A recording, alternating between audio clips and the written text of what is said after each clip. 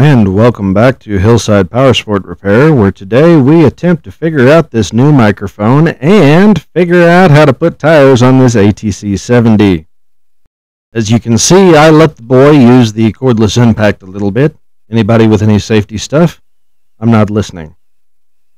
Anyways, he really liked the cordless impact, and we are using it to its fullest extent to pull these two-piece rims apart and get the little O-ring out of them, and we are going to get these tires off, but it is not without a fight. These things are stuck like a big dog.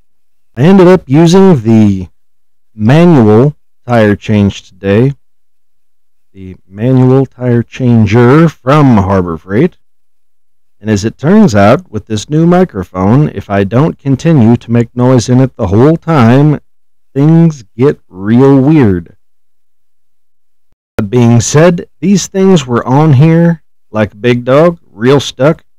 I got half of it off with the manual tire changer and then tried real hard to use the old Coates tire changer, and that didn't work. So we ended up back at the manual tire changer, where I fought and figured out I have to put the other half back underneath it in order to get this bead broke loose. And I'm guessing these beads have been on there since 1985 when the machine was manufactured.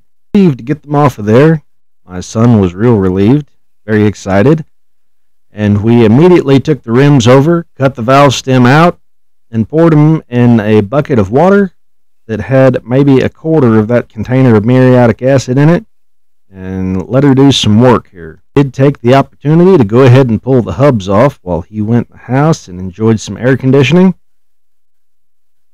Everything came apart pretty good except for the rims. We threw everything else back in it. We're going to do some checking on that. As you can see, my little helper's boots are there in the picture. Shortly after this, he outgrew them. But we did go ahead and check on it, and it is doing some work at this time, eating the rust. And pretty excited about how the acid's coming along. Going to get these wheels painted up in the brand new tires that we've had for almost a year installed on this machine, at least on one of them.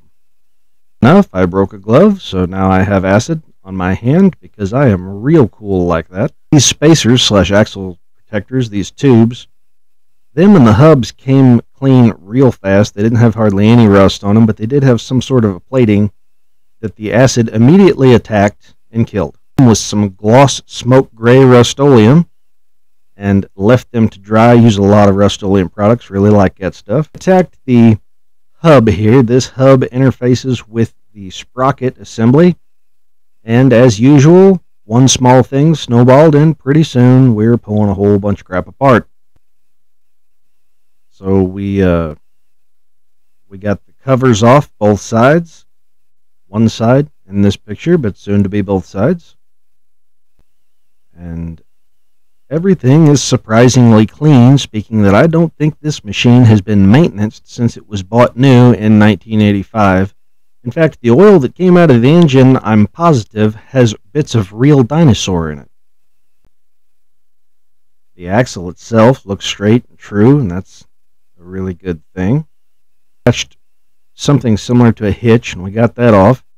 And now we can see just how nasty this chain is. A little side note before I get to it, so you're prepared. The chain tensioner, the bolts in that, are just ignorantly tight. Really tight. Like diesel truck tight. I'm not sure how they didn't strip out the bolts. Maybe they weren't that tight when they put them on.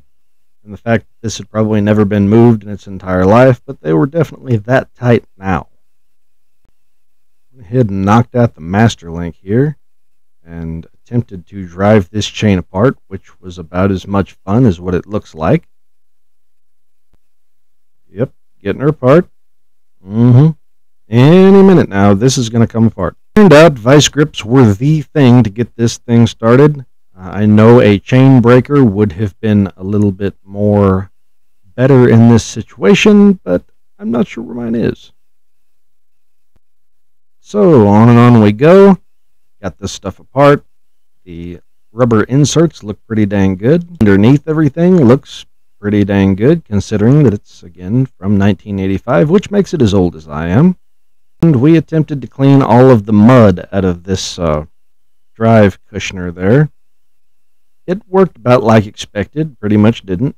Rims are getting better. To those of you who said, why don't you throw that drive hub in the acid wash there? Well, muriatic acid softens and kills aluminum, and it didn't seem like a real good idea.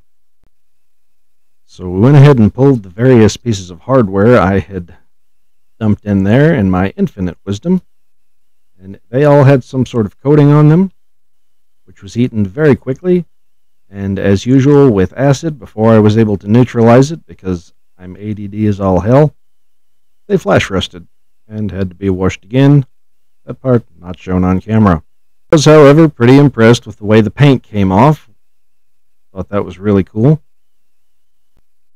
For those of you wondering as to why I sound a little agitated here, well, it's like my third or fourth time recording the audio on this with the new microphone, and if I don't talk a lot and keep this microphone going, for some reason it creates really weird dead spaces.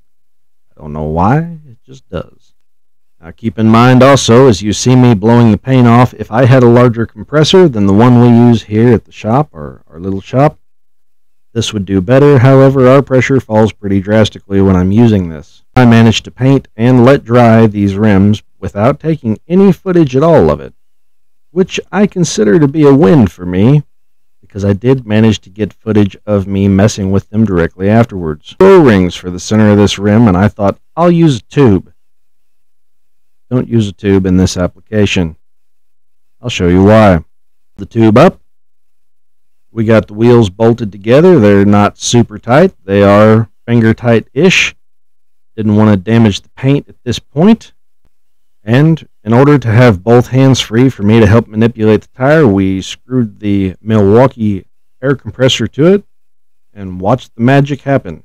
The problem here is that no matter how big that particular tube gets, it is not wide enough to fully seat these tires. On a little lawnmower or something, it'd probably be fine, but on my boy's machine, I'm just not going to let it happen. So, back to the old drawing board, as they say in the old cartoons. And we have a plan. It's not a great plan, but it is definitely a plan. We very carefully pulled the tires back off and screwed up some paint.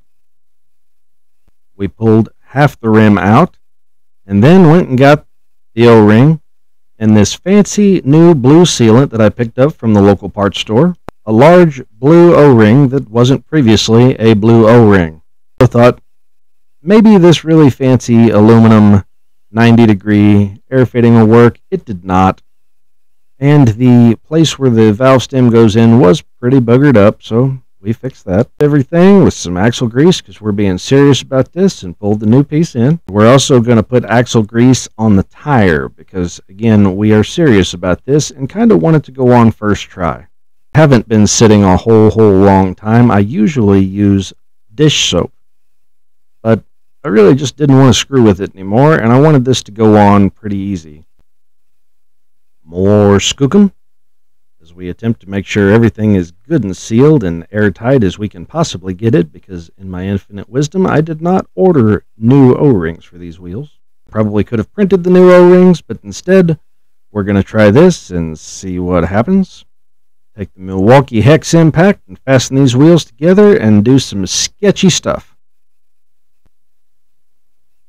That's right, starter fluid and boom! That really did not work at all. In fact, I pretty much just managed to set the tire on fire. With the fresh paint on there, I was super excited about that because it was just dry enough to work with, but not dry enough for me to be comfortable with having an open flame on it. Now we're going to try this one more time. Yep. Rock back and forth. You can see how incredibly loose this is. We really have to stretch this tire. Now I will say that the fire did one thing, that tire is getting hot and way more flexible than it used to was. Surely force the bead onto the rim on one side, apply air pressure, and use my fingertips to pull the tire up until it magically seated itself. Hope and pray to the gods that we worship that somehow this works. Magically enough, it did. And we got that thing on there. and we're going to be able to put this one wheel back on. And while we're doing it, I want to say thank you for watching. Feel free to use our affiliate links, and tune in at some other time for another episode of me fighting a microphone. Thank you.